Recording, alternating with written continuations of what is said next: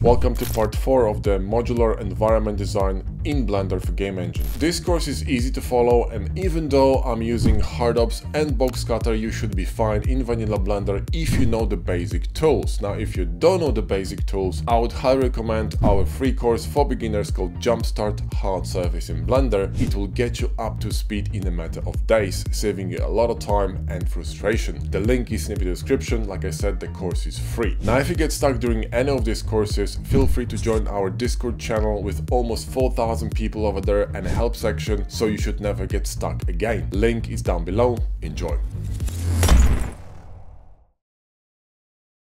Welcome back, and in this part we're gonna be fixing all the elements, making sure they look good. So we're gonna grab the window first and Shift G, intermediate children or immediate children, whatever. And let's grab this one, and we're going to apply everything. Okay, so we're going to apply the cutter here, so smart apply. That's all I wanted to do. Smart apply, there you go, and smart apply here. Select the mold, Shift S, and accept this one though. So Control I, Shift S, and two geometry. So, and the the origin points are redistributed. Okay. Now, what we're gonna do is we're gonna make sure that this window is not as thick. So we're gonna separate this window, go to Edge Mode and drop a loop and Control B, and let me see that. Control B, and Control B doesn't work with the snapping. So it can be more or less accurate, more or less. Let's create this kind of a thickness. And here what we're going to do is we're going to selection. So P and selection, and we can remove these two, right? Then we're going to grab that, and we're going to, let's go to Edge Mode, select the edge, F, and select the edge with Alt here, F. Brilliant. Then Shift Control click on sharpen to remove the sharp edges and move them on the side here. Alright, so now what we're gonna do is we're gonna select these two faces. So select this face and this face, and we're gonna insert them. So I to insert, and insert them a little bit, okay, and then Control I, and again P and selection. Right? Grab the one in the middle and go to local view, and let's just close this one. Okay, so press F here and then hold F and close it. To be able to hold F when you're closing it, you need to have this F2 add-on enabled. Now select the outer bit, which is this, right, and do the same thing. So select these 4 and F, and then simply hold F and close it. Boom. And this one's gonna be a different color, so Alt M and add blank matte. So now you're gonna have this kind of a framing around the window. You see, framing around the window. You can make it a little bit wider if you want to. So SX and so SY, and you can scale it on the Y axis a little bit. So it's gonna be kind of like a sort of a seal around it. Yeah. So now what we could do is select this edge here on the interior, right? So you need to select all these elements, okay, all the three. Let's just, kind of chamfer it a little bit, okay, like that. And then we're going to apply bevel here. So bevel and one segment. So scroll down to one segment and make sure it's not too crazy, okay? And then operations and Alt click on sharpen to apply smart apply. Select everything and remove sharpens. So, mark. Boom. Okay, you don't need sharps on the beveled pieces but it's a mid-poly beveling basically. This bevel could be a little bit bigger, so we could see maybe that's actually too big. Maybe something like 0.6. Let me see that. Yeah, this will do. So make sure the bevel is uniform across all the pieces, and that's our wall basically with window. Okay, this is this looks really cool. There's double ceiling. You can see the depth of it. So that's really good, right? So what we can do is we can replace all the other windows now with it. This one I'm going to be doing later because there's going to be a bit more work involved here. This bit we don't need it. We're not going to be using that. And now we need to do these windows as well. Okay, so same story. So Alt click on sharpen to add weighted normals because we don't have them, and then select this window, and we need to apply the smart apply. Go to local view and select this and you know, insert it, same drill, and Control I to invert it, and P, then grab this one and Alt M, and we could actually grab the same mat, or just, you know, different mat, doesn't matter. We got some interesting cross between bevels here going on, which I haven't noticed, and I think we need to fix this, guys, because that is bad. Let me go back here. Let's remove this for a second, both of them. Let's see here. This is still a live boolean, right? Okay. Let's recall this cutter here. Yeah, that's the problem. So how do we fix this? We grab this bit here and we move it outside, just like here.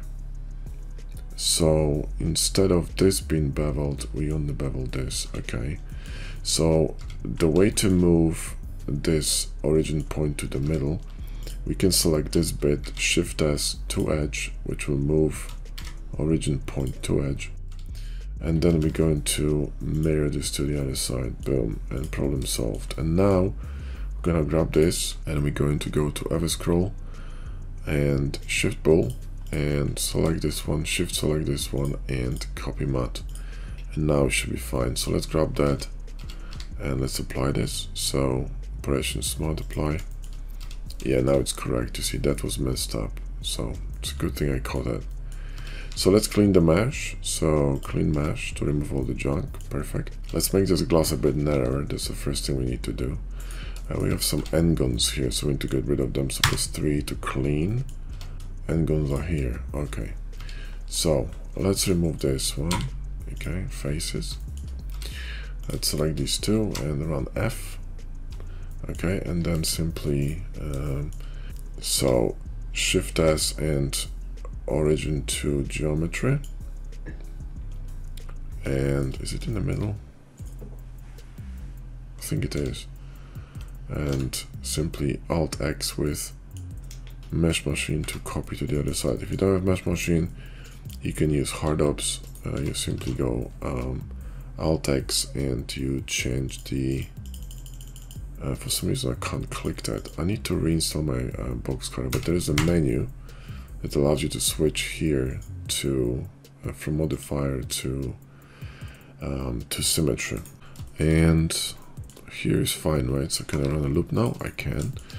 So Control B to split it like this, and what we can do is, you know, Control I to invert it and remove verts, and then we can combine this. So here is going to be one face, and then select these and run around to this spot, and then select these and these.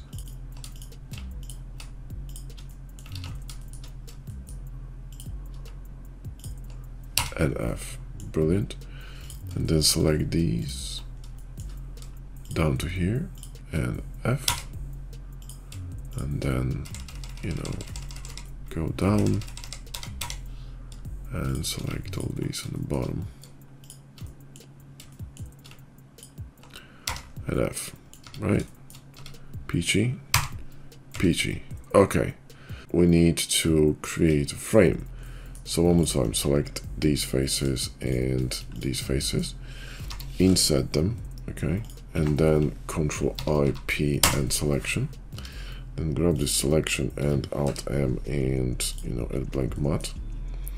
Now let's just grab this and we need to combine this. So combine these two, F, and just let's run it around, okay. So that's our seal, and then we need to do the same in the window. So combine these two, I mean these 4 and then just run around.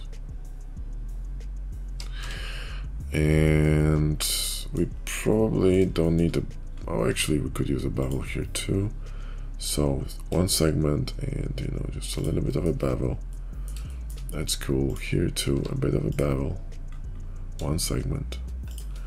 And here too, a bit of a bevel, right? 1 segment. And you don't want to, okay, you don't want to have any sharp edges on it, okay, because it will not work very well, right? You see it's nice and supple and looks really cool. There's a ceiling going on around the window, which just kind of makes it really awesome. Kind of stands out, really cool. Alright, so this part is done. We need to put a modifier here, so bevel. 1 segment, and let's go with, you know, let's not go crazy yet. Maybe something like 0.15. There you go. You know, that will do. This one, let's apply the solidification here and Control-C copy modifiers. Now this one, remember, we had a problem with the boolean, right? So we need to ever scroll it and remove this boolean, delete it. So now all we need to do is we need to cut this piece, okay? So let's remove this boolean because it's a different one. Shift DY and move it in here, and difference, and boom. And then all we need to do is move the window. So let's apply this one. So operations multiply, Shift 3, and grab this one and the seal, okay? And you know, Shift DY and just simply snap it in here. See, when it's modular, it's so easy to move things about, right? Select this one. Let's apply this boolean. Shift select this one, Control-C copy modifier. So now we got bevel of the same size on every single part here. So it looks really cool, and you know, everything is great. Awesome. So now these are individual pieces. I'm gonna leave them in here. We could parent them as well. Okay, so we got a window fixed, and this one, right? This window we got it fixed. There you go. Windows are fixed, and now we're gonna be in next part gonna be doing the doors, because we need to fix the doors, right? You could still, for example, put some kind of a seal around the window. I might do it later. I'll think about it. We could do this offset tool, which is pretty cool. But so far so good. We need also some kind of like a elevation here. So there's still a lot of modeling to be done. And we also need elements on top of the walls, which is gonna be easy to create because we can create them out of these pieces that we have here. So this is not a big deal, okay? Cool. So thanks for watching, and I'll see you in the next one.